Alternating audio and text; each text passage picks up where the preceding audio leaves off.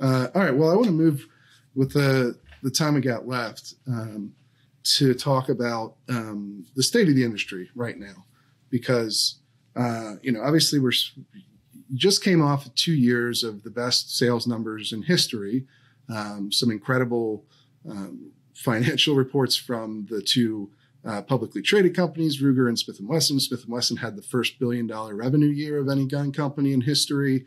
Now we're seeing that those numbers slow down, right? Come back to earth. Smith & Wesson post a 69% drop off in sales in their first quarter of this year, which is, their first quarter it's a financial quarter, so it ended in July. It's not calendar, but either way, your Ruger had their sales decline in a similar fashion, not quite as steep, but these companies are seeing slowdowns. You're also seeing this in the NICS checks numbers, which you guys do an analysis of every month, where we're now back towards the third best month each month. Right. And you're seeing this summer season actually be the slow season again, because normally it is in most years, but the pandemic, the rioting, all the stuff that happened, politics, the election, drove so much activity. What is your forecast now? What is your outlook on where the industry is at? So obviously, as you mentioned, 20 and 21 were off the charts, highest sales ever in the history of the industry, and so at some point that was not sustainable forever. So we're seeing a return to more normal, quote unquote, from the peak. But so 22 will be the third best year in the history of the industry. That's very clear from the NICS data. As you mentioned, every month it's been like the third best month ever, behind 20 and 21. So it's going to be the third best year, which is not a bad thing, right? So it's still a phenomenal year for the industry, just not the same as 20 and 21. But again, that was not sustainable forever. And we've seen these spikes in demand in the past, and they usually come either with a presidential election or as a result of some political event or tragedy that leads to heated discussion about gun control and banning products. But what we see, if you look at the NICS data over many years, you see the spike. And then you see when it comes off of the spike, the valley floor is higher from before the surge. And we're seeing that here, right? We're settling at the third best year, but it's still way ahead of where we were in 18, 19, et cetera. People refer to the Trump slump, right? Right. And so, the Trump slump was still well ahead of, where things were in the couple of years before that. So that's a phenomena we see over time. That will repeat itself, I believe. Sales are moderating. Ammunition sales, you're starting to see a product on the shelf a little more regularly. But demand is still very high overall. We have a lot of new gun buyers in the last 2 years, and many of them are engaging in the shooting sports and hunting, and so they're consuming ammunition. And it's like many kind of sports, you buy golf clubs and then you say, well, I need a better driver, I need a different wedge or a putter, so then you go buy other products. Skiing, the same thing. Well, I need ski for powder snow, I need ice skis, rock skis, and I need different skis for skiing moguls than groom trails, that sort of thing. So we'll see that. It will moderate. Now, we'll see what happens in the midterms. I think if both chambers flip, and then obviously the Democrats cannot advance gun control in Congress and put it on President Obama or Biden's desk. So I think that will cause more moderation. There, as you know, when there's threats of bans, people react and try to purchase what they perceive will be banned before that happens. So I think both chambers flip, and I think it's very clear the House will flip. It's the question how much of a majority Republicans will have. The Senate is more of a toss-up, but if it flips, by one seat, right, it's then changes control, and they whoever's in the majority sets the agenda.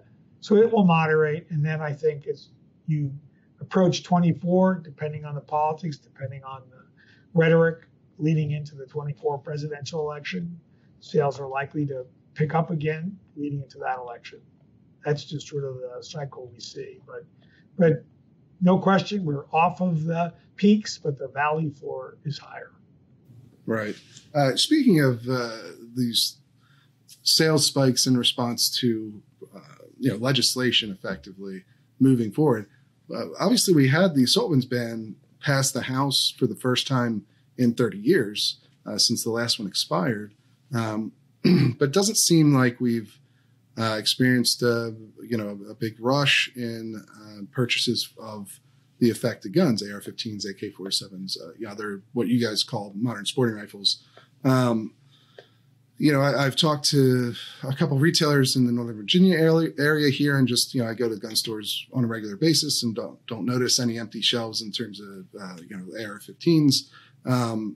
And I've talked to Brandon Wexler of Wex Gun Works down in Florida, who's experienced the same thing, where there hasn't really been a big jump in sales. Obviously, that's not. I'm still trying to talk to some more retailers throughout the country just to get a better idea. But have you noticed any increased demand for ARs in the wake of that assault weapons ban? And if not, why not? We have not. We haven't heard reports from manufacturers or retailers telling us, wow, there's a surge has occurred. And I think the reason for that is because it's very clear the bill that just barely passed the House is not going anywhere in the Senate. It doesn't have anywhere near 60 votes it would need to move. There are many Democrats that would not vote for this a ban on modern sporting rifles. I think I don't even believe it would get 50 votes, let alone anywhere approaching 60. So I think there's not political fear, despite the rhetoric coming from Schumer, Biden, Pelosi. The votes are not there. I don't even think it has anywhere near 50 votes. I think that's probably true. But I guess, do you think gun buyers have become a bit more savvy on, which legislation is likely to pass and which is not? Because obviously in the past, we've seen spikes around legislation that ultimately didn't go anywhere. I think maybe that's true. I'm not really sure. We really haven't done any kind of polling to sort of get a view on that. But I think, we've certainly tried to explain to people the votes aren't there in the Senate. Many political stories about it have also made that point, that it's very unlikely to move anywhere in the Senate. And interestingly, in the House, more Democrats voted against it than Republicans voted for it. Only 2 Republicans voted for it. Those are the 2 votes necessary to get it over to pass it. But there were, I believe, 7 Democrats who voted no, which was interesting. So I don't think it's moving. Maybe the buyer is sort of realizing that from the press. Hard to say for sure. The other factor I would say is the Bruen decision, I think, has probably had an impact. That now for the first time, people say, okay, there's clearly no history to banning rifles of any kind. And I believe under the Supreme Court's articulation of the proper test in Bruen, I think we're going to see bans that are in place now at the state level fall and be struck down. The same for magazine capacity restrictions. So that decision, really is a game changer for the future of gun control legislation. It's going to be much more difficult for the gun control organizations and advocates to have bans on hardware and things like that.